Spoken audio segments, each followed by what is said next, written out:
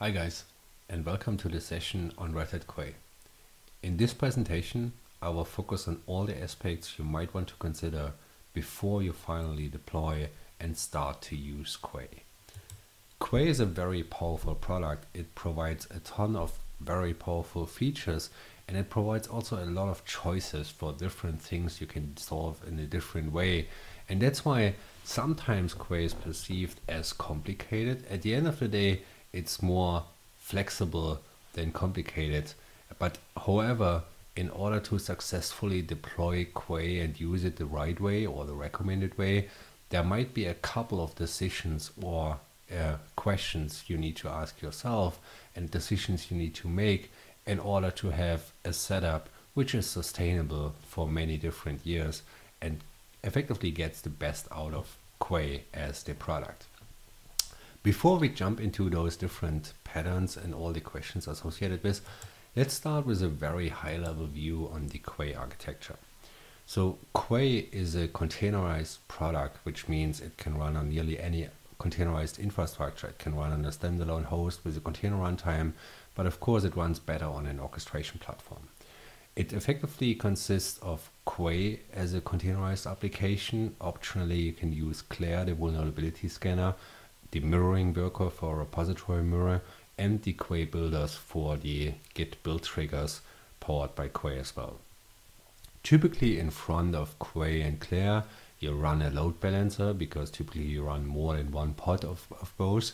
And then you have your clients, your customers, the UI and API commands which are connecting via the load balancer to Quay and Claire.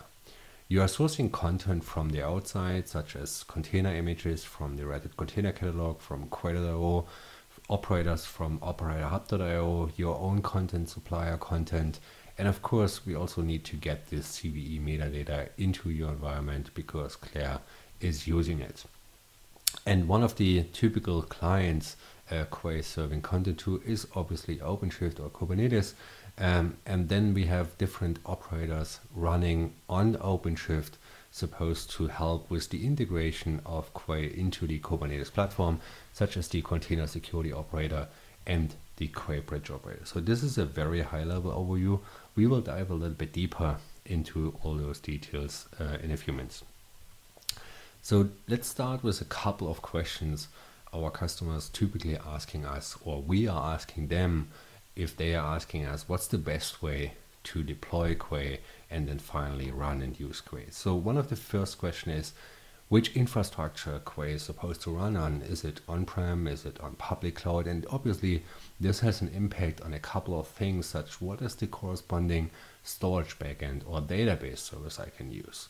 Another important question is, should I use a distinct registry for each lifecycle environment, or should I start with a shared one which is used in both development and production? And then there are a couple of other scenarios which might have an impact on the overall design, such as disconnect or airgap environments, and whether the Claire or builders are supposed to use or not. Let me start with the infrastructure. So effectively, technically, Quay runs on any physical or virtual infrastructure, both on-prem or public cloud. This doesn't matter. It's a containerized application. It runs everywhere. And it also scales from a developer laptop where Quay is running on up to a very massive registry as we are using it at Quay.io. So there is no difference from a code perspective between a very small size setup on a developer laptop compared with a massive scale setup on public cloud. We recommend, if the infrastructure is public cloud, then do us a favor and use the public cloud services for the backend services, such as database and storage. So if you run, for example, on AWS, you can use the AWS services for load balancer, storage, the database itself, the Redis cache. And also we added here a recommendation on the virtual machines, the EC2 virtual machines, at least M3 large, probably better is the M4 X large sizing there. Nearly the same applies to all other infrastructures. We just picked two of them. So the other one is Azure, and again, use the public cloud services for database and storage if you run it on public cloud. There's a very detailed overview of what are the different components, infrastructure, backends, etc., which we are testing against and therefore also support as part of the product production support. And all of those items are explicitly called out in the Quay tested configuration matrix, which is in the Red Hat customer portal. The other question is whether you should run Quay on a standalone host versus running it on OpenShift. It runs perfectly fine on both. On a standalone host, we have many customers who are deploying Quay on standalone container hosts. It's a little bit more tricky to run Quay there as an HA setup if multiple hosts are involved. So you need to manually or semi-automated take care on all the things Kubernetes offers out of the box. Yeah, and it gets a little bit more complicated if you look on all the recent changes or extensions or features we added to Quay, primarily in the operator space, because obviously Kubernetes operators only work with Kubernetes, which means you can't use them on a standalone container host. It's important to know that if you run it on a host, this host needs to be properly subscribed from a subscription perspective. So the recommended way is to run Quay on OpenShift. There are a couple of benefits coming out, and most of those benefits are coming out directly out of the box capabilities of Kubernetes. Yeah, so Kubernetes takes care of all the important aspects of running a containerized application, and you can leverage them. And OpenShift goes far beyond just being the plain Kubernetes orchestration layer. That's why you have a couple of additional pieces such as the operator lifecycle management, monitoring, dashboards, and all the great things OpenShift offers out of the box, and you can leverage it with Quay as well. So effectively, Quay runs everywhere, but it runs probably best on OpenShift. And this has something to do with all the stuff we added, especially on the operator side, as I mentioned it. The Quay operator itself ensures that you can seamlessly deploy Quay on OpenShift, and also in future versions of the operator, we will take care on the entire day 2 management, all the different maturity levels which are critical for operators, and why we invented operators, or Chorus invented operators initially, and then we are using them everywhere, especially on the platform layer. The other operator is the container security operator, which brings Quay and Claire vulnerability information into the Kubernetes platform, and starting from there, it's exposed to the OpenShift console and therefore made visualized to developers and cluster admins from within OpenShift. And the bridge operator is a new operator we just introduced with Quay 3.3, which ensures a seamless user experience if Quay and OpenShift is used together. So as I already showed on the other slide, there are a couple of benefits if Quay runs on OpenShift, and probably the most important one, it's very easy to deploy Quay on OpenShift, because this is of course the target platform we are developing against. This is something we are investing heavily. This is the platform we know best, because we own it. And there are a couple of great benefits coming out of it. You can see them on this slide shown there.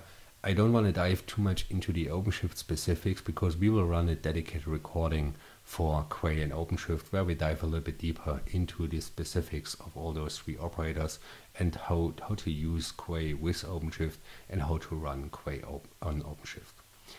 Let's have a look at the database backends. So one of the, or effectively the most critical backend dependency for Quay is the database. All metadata is stored in the database. So only the binary blobs are stored in the storage backend, but all the data which is shown in the console is stored in the database. That's why the database is really critical. So since this is the most critical thing, definitely we recommend to run the database in HA mode.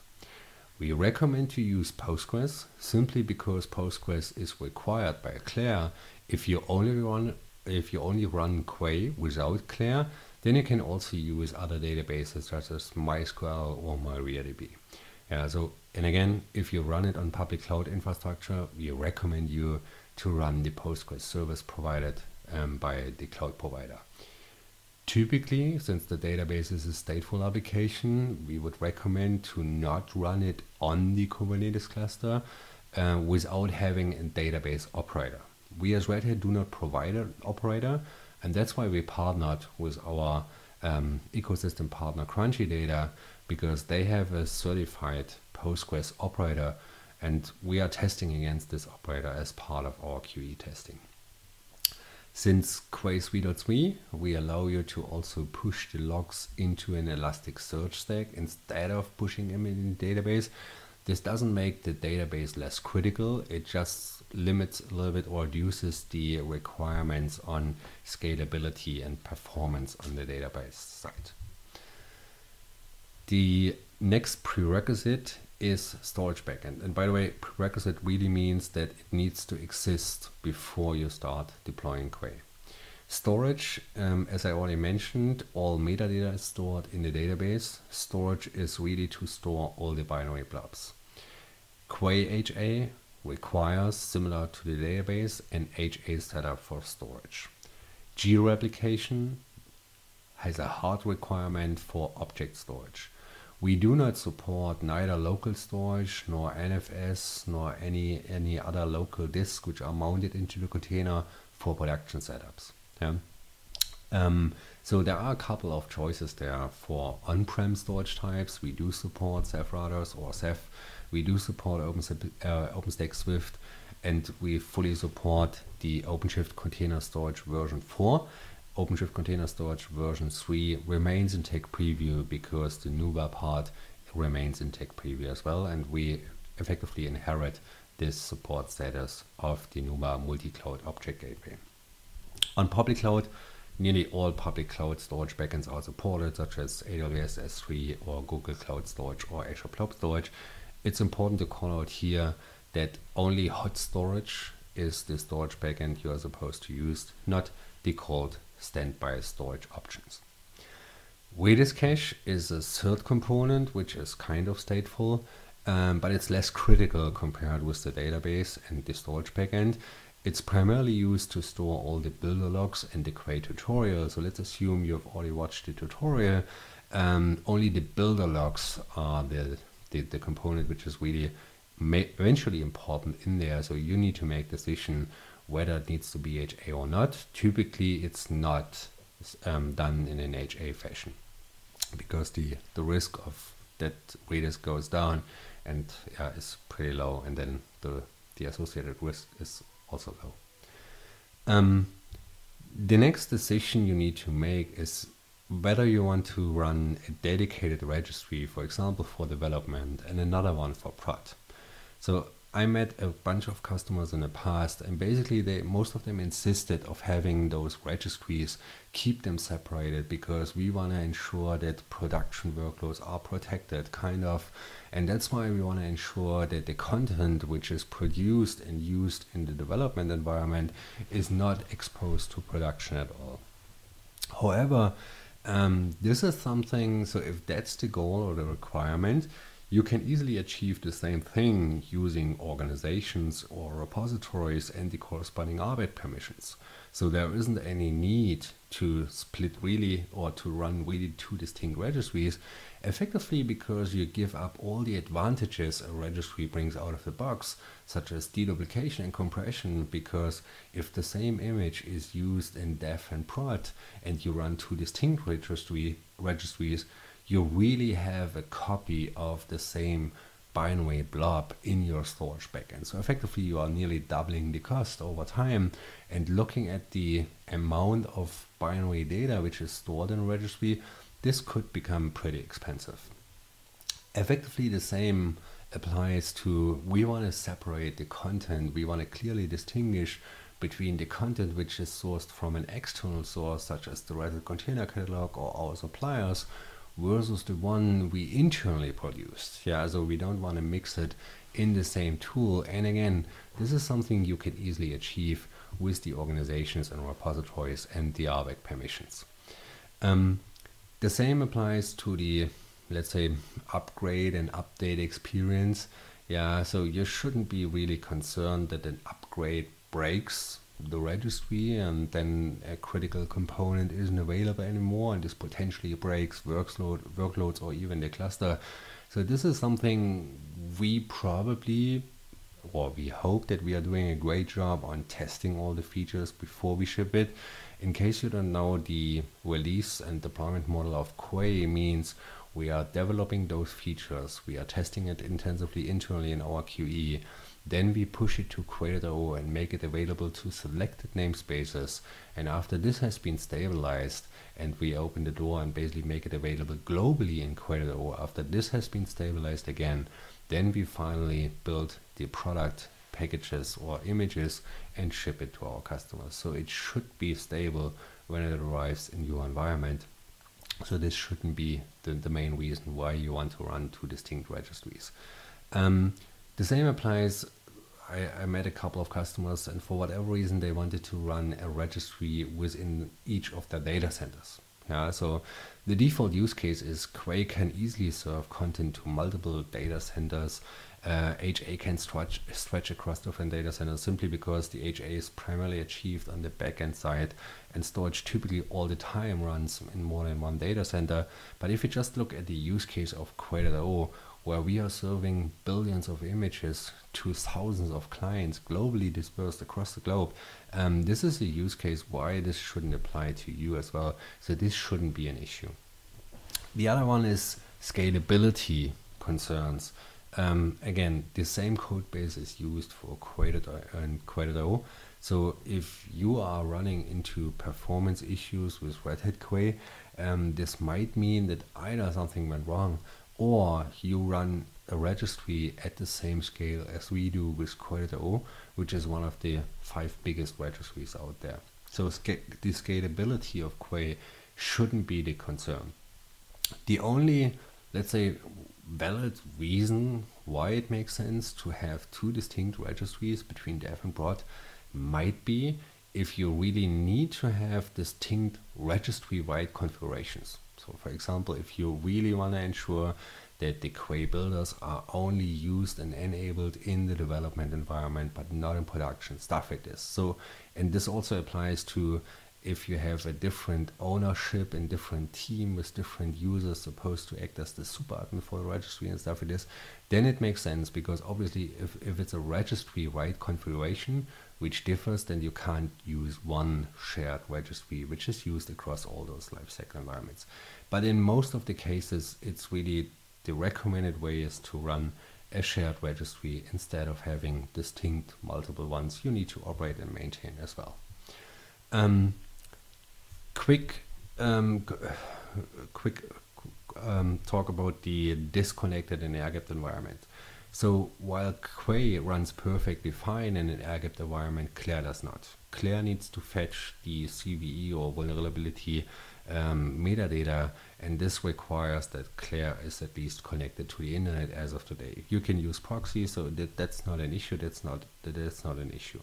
This still means that the cluster Quay is serving content to, they can be disconnected. Yeah, so this doesn't matter as long as Quay and Claire is connected. This is not an issue. Future versions of Quay will bring a feature, and this is a slide from the Red Hat Quay roadmap deck, effectively describing what is our future vision on an enhanced support for air-gapped environment, where we will allow to run both Quay and Claire entirely air-gapped, and then you, of course, all the clusters Quay is serving content to are running air-gapped as well. But as of today, Claire needs to run in a connected mode. Hopefully with the upcoming release 3.4, we will get rid of this limitation. From a network access or firewall perspective, it's fairly easy. Obviously, all your clients and all your clusters, all the nodes need to be able to access the registry itself. So this is typically the SSL port, so 443. Assuming that you run only encrypted communication to the registry, so port 80 is typically not needed. And then there are two optional ports for the config app and for the Prometheus endpoint, which typically is not exposed to the outside world, but maybe to a broader internal community of clients who need to have access to it. All the other services, so Postgres, Redis, and Claire, are not supposed to be exposed to the outside world. So those are just services which of course needs to be accessible by Quay, but not by the client. So all the connection happens between the client and Quay as the registry. Only the storage backends needs to be accessible by the client if you do not enable or use the storage proxy option. Which also means that if the client access to the storage backends is not feasible for whatever reason, then you can use the storage proxy to work around this, and then the Quay container is serving the binary blob to the client.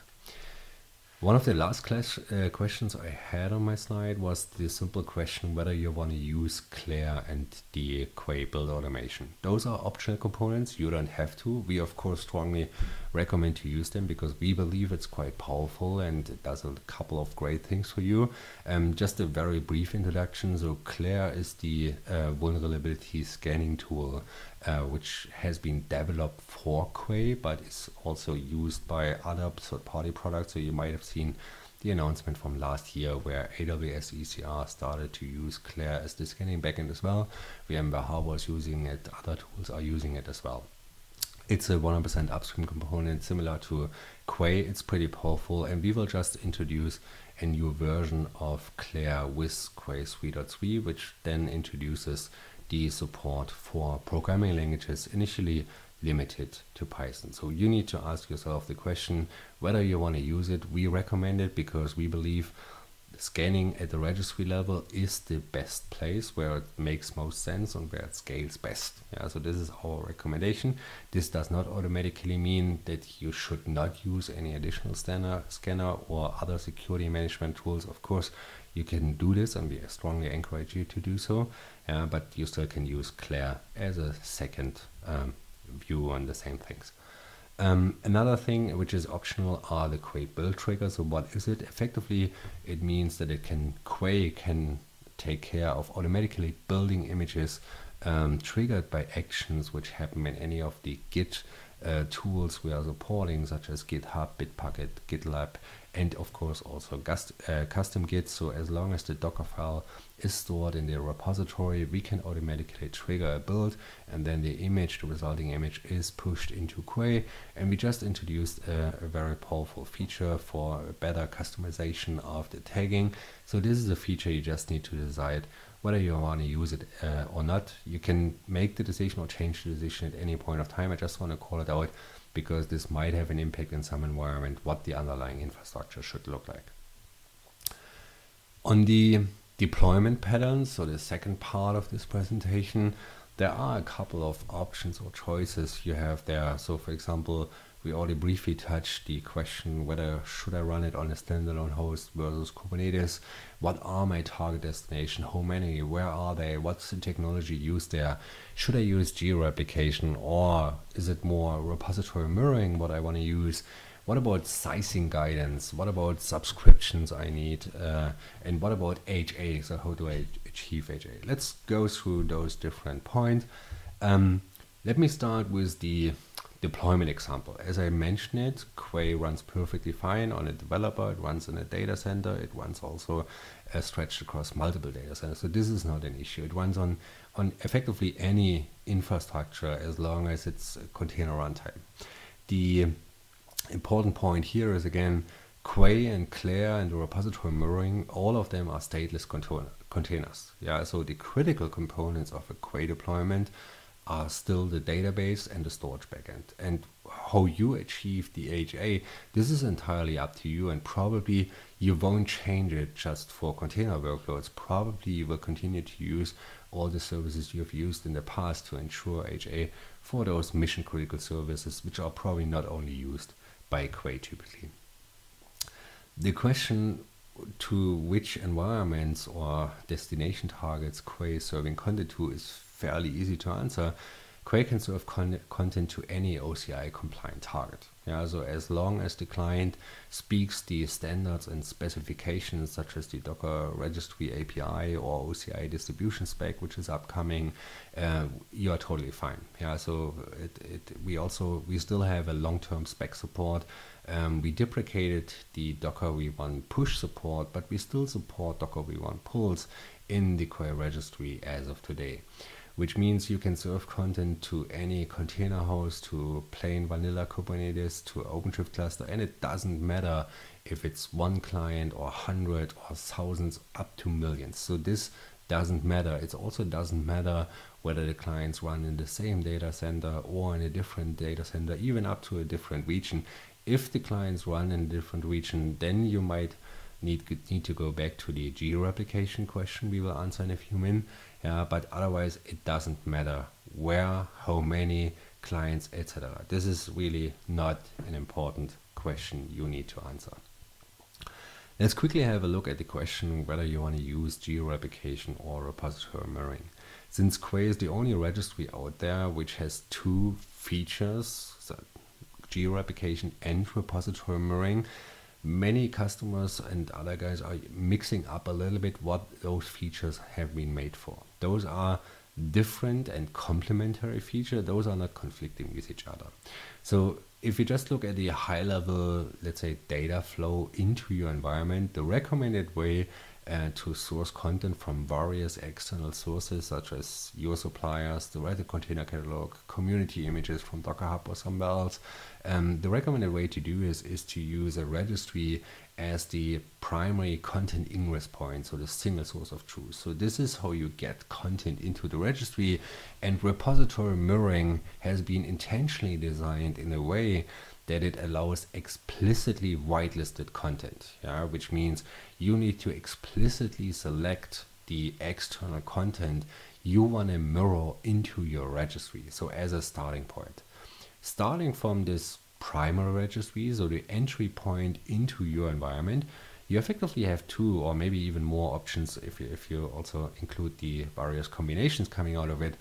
One option is that the primary registry is using geo-replication to ensure that if clients, for example, are running in North America and other clients are running in EMEA, there's one large single globally distributed Quay deployment. That's the content, the configuration, the users, everything is the same in both North America and in EMEA. The only difference is that clients in EMEA are pulling the binary blobs from nearby storage in EMEA, versus the clients in North America are pulling the binary blobs from the North America storage.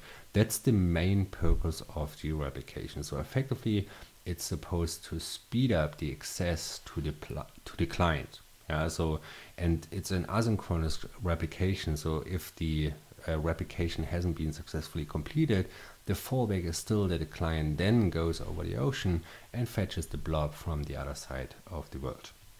So geo-replication means you run one large registry, and this is achieved by a shared database, which is used on both sides. Again, it has two distinct storage backends, but it is using one big database, which is shared across both sides. So this is geo-replication. This is one of the options if you have clients on both continents. Another option would be the secondary registry. So basically, you source all the content into the primary registry, and then you deploy a second registry, which then uses repository mirroring again to mirror an explicit subset of whitelisted content into the secondary, which also means if your requirement is that you initially source whatever, the entire repository or a subset or a huge list of repositories from Red Hat and the open source community into your development environment, and then you have a second environment where you clearly want to separate, okay, in EMEA, where the software development, for example, doesn't happen, but only production workloads are running, I don't need all the content I originally sourced into my primary registry, I only need a very specific subset which is required to run in my production cluster, and then a secondary registry makes sense, and the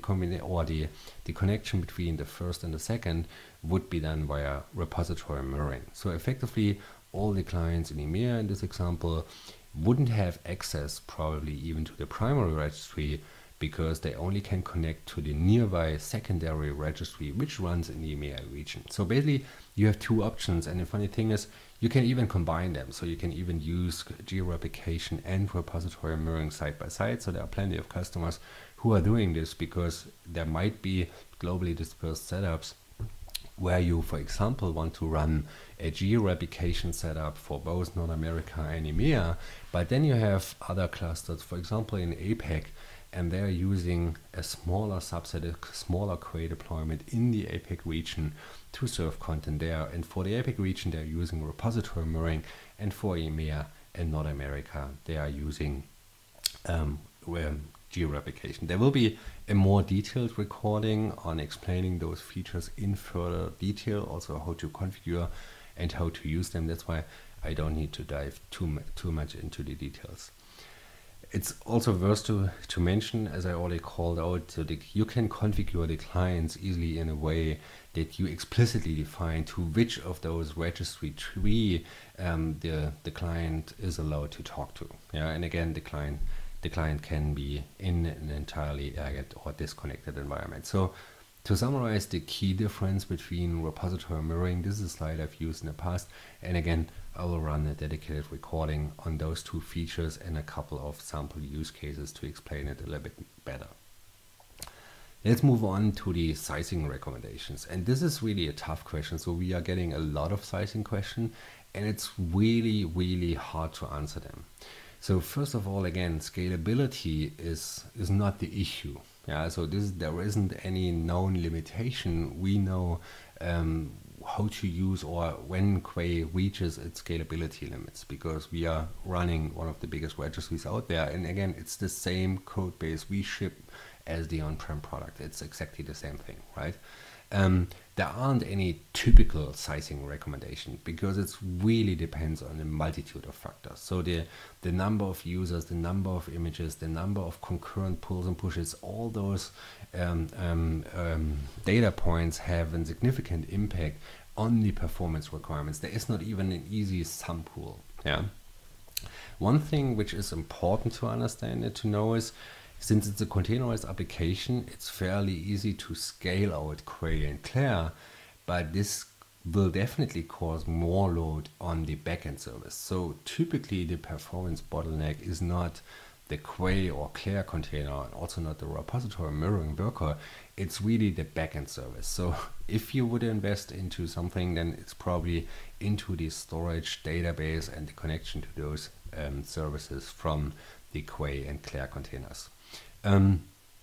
Auto scaling and stuff like this, you can manually configure today. We will add this as a future capability, probably done via the Quay operator in future versions of Quay. The minimum requirement, this is something we can specify. So the minimum requirement for Quay is 4 GB. We recommend 6 and at least 2 or more virtual or physical CPUs. Claire is a little bit more relaxed, because Claire is the scanning engine. From a data standpoint, keep in mind we are fetching all the security metadata from various sources, so it's not limited to Red Hat content. We cover a long list of different operating systems, and we just added Python, which means there's a lot of security metadata which is fetched and stored in the Claire database. So at a minimum, it's 200 megabyte. It will be probably even more, and the more images you have, of course, the more vulnerability scan reports you have, and then of course the database becomes quickly bigger. And even the storage, this really depends on how many images do you have? How many images are you sourcing from whatever Red Hat? How many images you are creating? How many of those images have shared layers? It also depends on the way how you build images, and especially how you build your binaries, because this is the question behind this, whether the layers really shared or not. So on this slide, we just try to provide some guidance on what is a typical sizing or a sizing we have seen at several customers. Yeah, so the minimum setup, of course, it works that you can run only one Quay container, but typically mid and large size setups run 3 to 5 containers on average, and then they scale out to 8 or 10 containers if heavy load hits the registry. Claire, as I mentioned, requires a little bit less resources, so 3 to 6 containers are perfectly fine. And the mirroring pods, there was a dedicated slide on the mirroring sizing as well and how you can avoid it. You need to run more mirroring pods. So one of the most important recommendation there is that you don't run all the mirroring operations at the same time. So if you mirror 10 repositories every single day, then please divide it into the daily schedule, that not all 10 are running at the same time. Stuff it is. The database, as I said, is the most critical requirement, so we recommend to use at least 4 to 8 core and between 6 and 32 gig memory. So this is a huge range. That's correct, but again, so this is typically the most critical backend bottleneck. And storage, I already mentioned it. The registry is typically growing but never shrinking again. So between 1 and 20 terabytes, everything is perfectly fine there. Redis is a little bit less relaxed. If you, by the way, you only need, or Redis becomes only really critical if you're using the Quay build automation. If you're not using the build automation, it only stores the tutorial, and then of course it can be a very small sizing. Typically the Redis cache is running somewhere on the database host, just as an additional workload on top of it. And on the infrastructure side, we recommend that the infrastructure node, so the host level, has at least 4 to 6 cores and between 12 and 16 gigabyte. So on the right side, you see kind of nearly the same sizing as we use at Quay, and you can see the number of pods and also the sizing, except the storage, obviously. It's not that big as you probably would imagine, which the main reason why we added this is to explain, no, it doesn't make sense that you run more than 15 Quay containers by default, because if we don't need more on the Quay side, then you probably don't need more Quay pods. So if you still have performance issues, then it's probably caused by something other than the number of Quay pods which are running there, just as a consideration. As the product manager, of course, I'm also taking care on the commercial aspects of the product. So one of the key questions over and over again are on subscriptions. So what are the different types of subscriptions and how they are measured and stuff like this. As nearly any other product, Red Hat product, we sell subscriptions in either standard or premium support.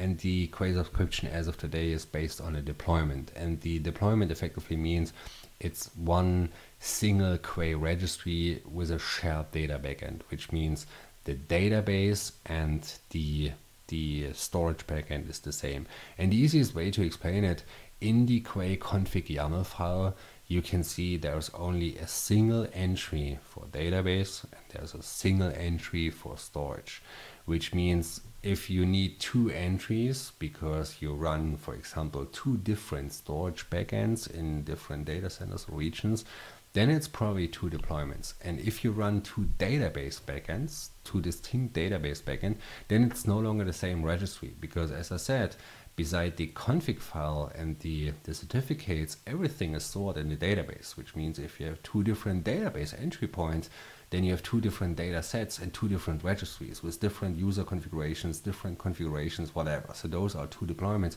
and then it requires 2 subscriptions. The exception for the data effectively is geo-replication. Geo-replication still means it's one database, because as I mentioned earlier, it's a shared database which is used on both sides, but you have 2 distinct storage backends, which are then mirrored from one to each other. And that's why it requires, as of today, 2 different subscriptions. Or if you're replicating even further, you can also replicate to a 3rd or 4th region if you want. Then of course it counts per replica. So if you run a geo-replication setup with 3 regions, then you need 3 subscriptions.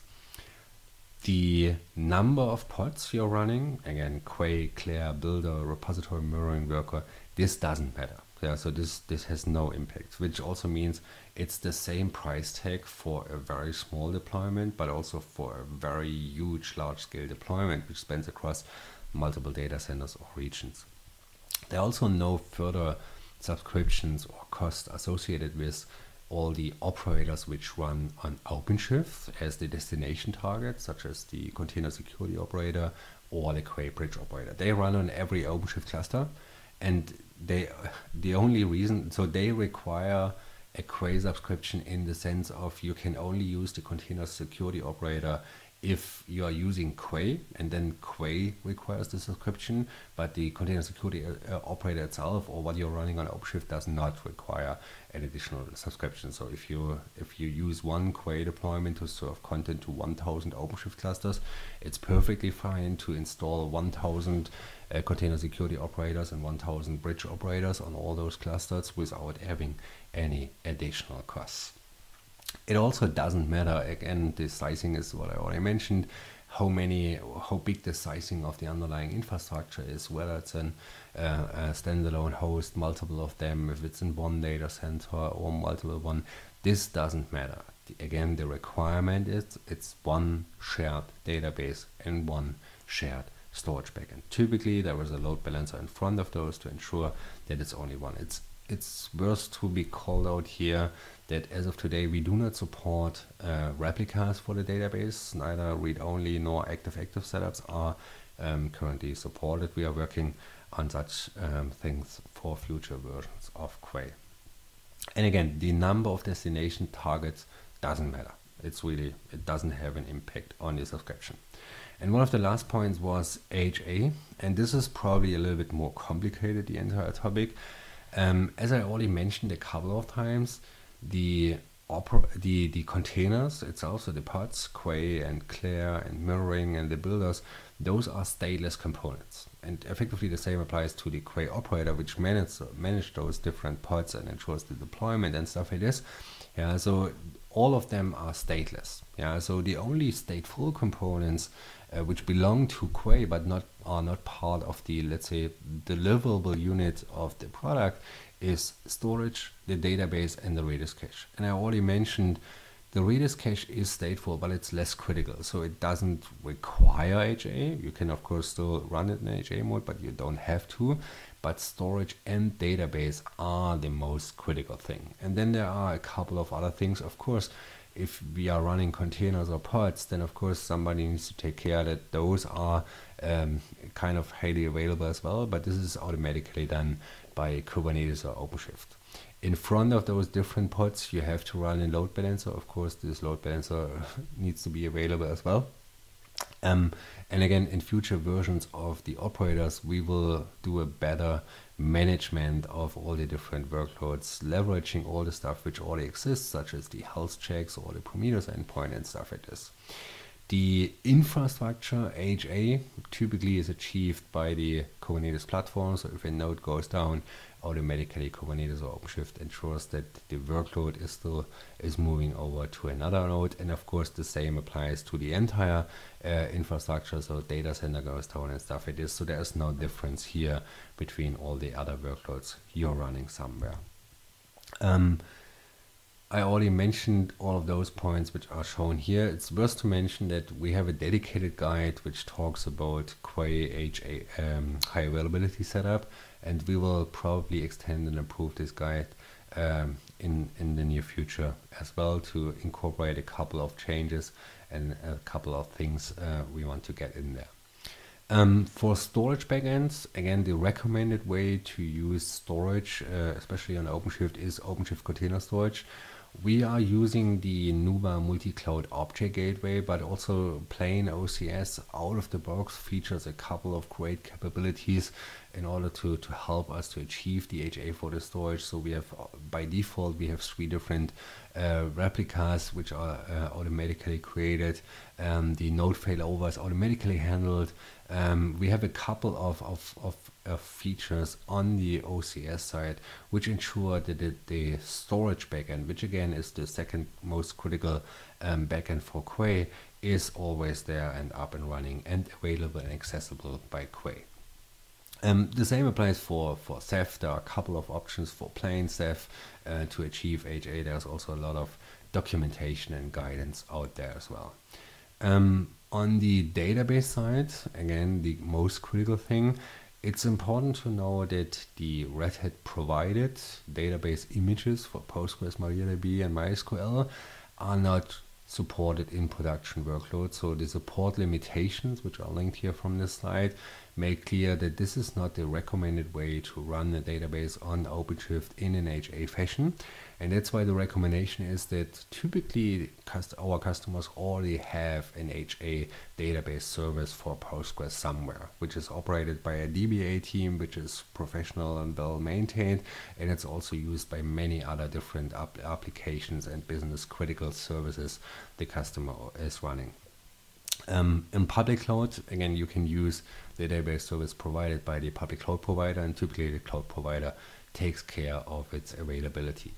Or you can use, alternatively, Red Hat partner offerings such as the Crunchy operator.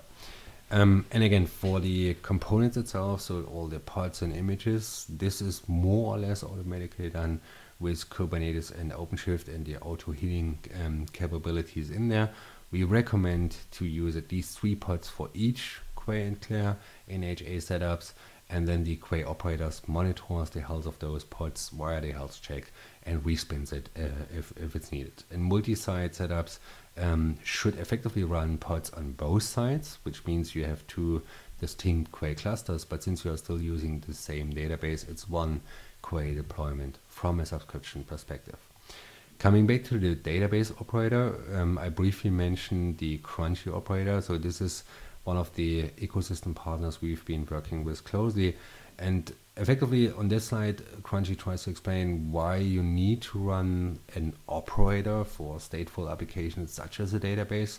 And there's the other reason why we recommend partner offerings here for the database operator is not only the HA capabilities, but also all the additional features those, let's say, market leaders offer in this area, such as database, backup, disaster recovery, failover, monitoring, all those great features which are not included in the database offerings we ship. And with that, I'm done for this day 0 session recording. I hope you enjoyed it. I hope you learned a lot. And I hope that I answered all the questions you wanted to ask all the time. Many thanks for watching. Take care.